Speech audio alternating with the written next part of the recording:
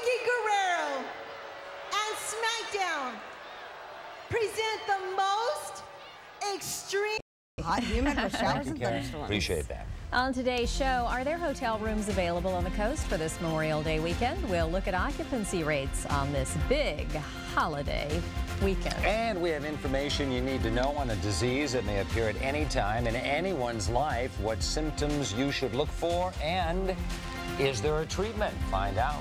And what foods you should eat, too. And speaking of food, dinner for two, anyone? Your chance to win from Hard Rock when we come back.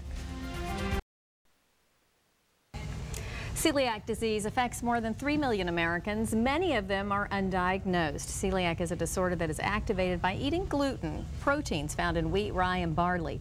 One organization wants to help improve awareness and educate local Gulf Coast residents about the disease. Here to explain more and to show us ways we can help treat and prevent the disease even, Shannon Lutkins and Elizabeth Smith. Thank you so much for joining us. Did I get that name right? You sure I did. couldn't even read my own writing. Imagine that.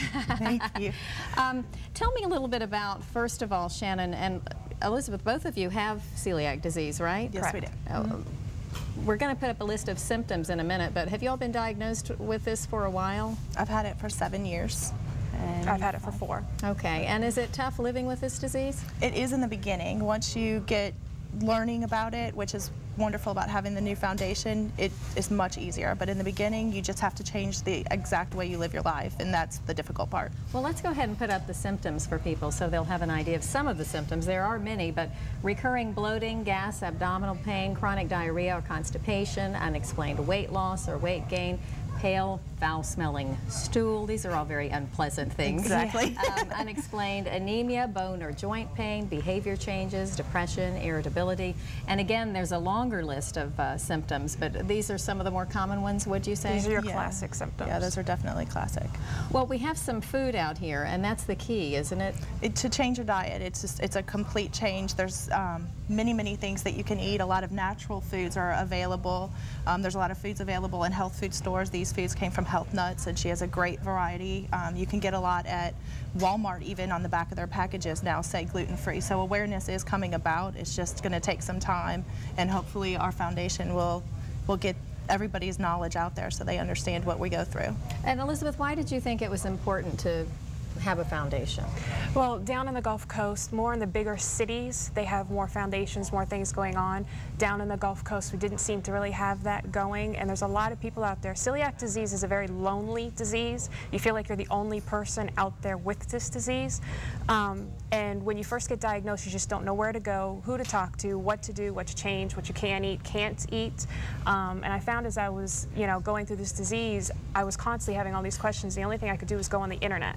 And you can find a lot of stuff on the internet, but you wanted to talk to somebody. So I wanted to start the foundation so that people had somebody to call, somewhere to go. We meet every month to talk about the disease, help people, new people with it.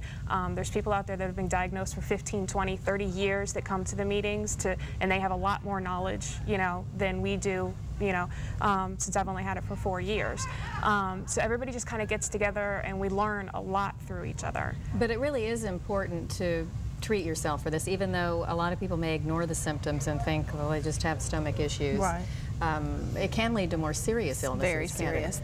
There's one study that shows that 40 to 100% higher chance of colon cancer or intestinal cancers come along with this disease, as well as infertility, miscarriages, diabetes is a secondary symptom. There's a lot of things that go along with it. So if you ignore it, they only get worse. And it is hereditary. So if you have it, there's a genetic test that can be done for other people in your family to see if they have it as well.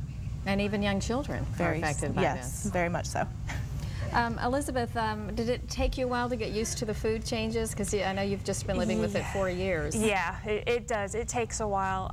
The hardest part is actually you don't realize how many things wheat is in, what products they're in. So you'll go to eat something thinking that you're good to go, and the next thing is you're just sick. and then you find out it was something that you ate that you just didn't think it was in there. And restaurants are impossible. Well, if you'd like to learn more about this organization, it's www.gulfcoastceliac.org, right? Correct. Okay, and we want to thank Health Nuts in Gulfport again for bringing this food along to let us know there are plenty of options out there. Thank you so much for joining us. Nice to meet It's great you. to have you on the show. Thank Good. you. When we come back, we're going to take a journey and discover the spiritual truth that one man has experienced